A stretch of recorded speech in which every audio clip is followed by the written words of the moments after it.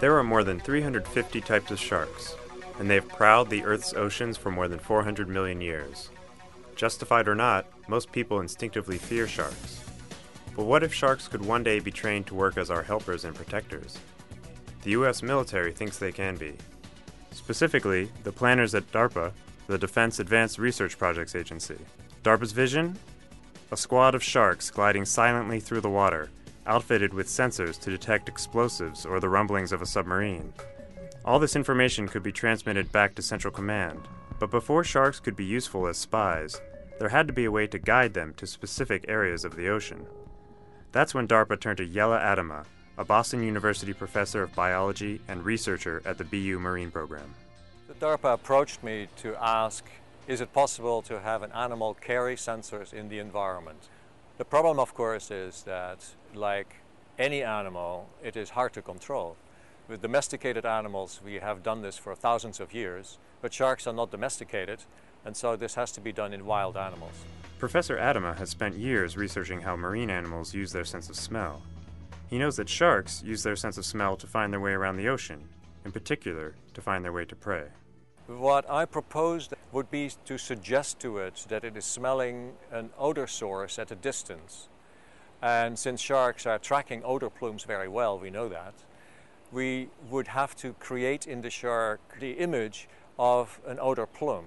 Sharks have very large noses, which are flushed by water in a very interesting process, so that these noses have an enormous surface area in the head of the animal. Much larger, relatively speaking, than what we have, but of course similar to what dogs have, for instance. They need to generate a current to go through the nose simply to get the molecules. But that's not necessarily a good flow sensor, so around the nose they also have very fine detectors for flow. And this is a system called the lateral line. The lateral line is a system that allows the animal to feel movements in its environment. It's a system of cells that are very much like the cells in the human inner ear, and they can detect fluid movements. But in a fish or a shark, for example, it's more or less exposed to the environment and they can feel water movements around them. So they could detect prey, tell which direction the water is flowing around them. We set up a large flume tank, so it has near laminar flow, has about an 8-meter working area, and so the water is flowing in one direction, and you can set up these odors that are coming into the tank and generate turbulence within these odor plumes, and then watch how the sharks are able to track them when they have all of their senses and when they're missing 1 or 2 or 3 of those senses. We discovered pretty quickly that the flow detection is indeed a critical aspect of the shark's orientation capabilities. So we set up an experiment where we separated the flow from the odor.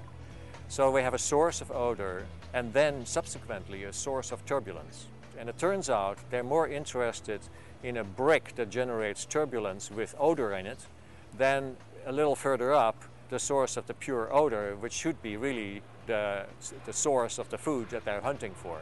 Once Professor Adema understood more about how sharks track odor in water, his next task was to use that information to actually steer a shark.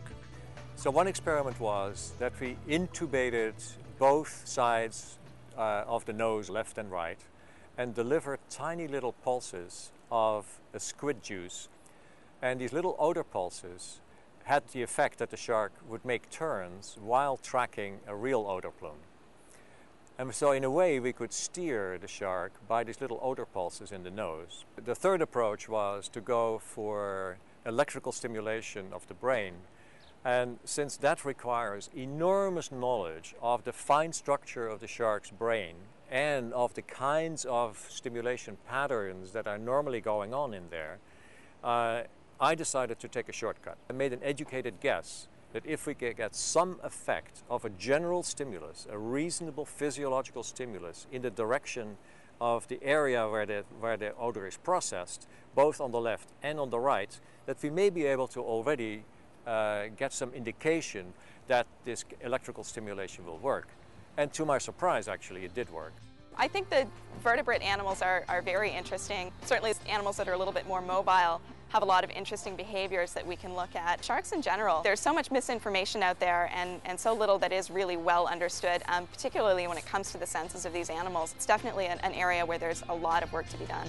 With the year of DARPA funding now at an end, Adema is seeking new funding to continue his research.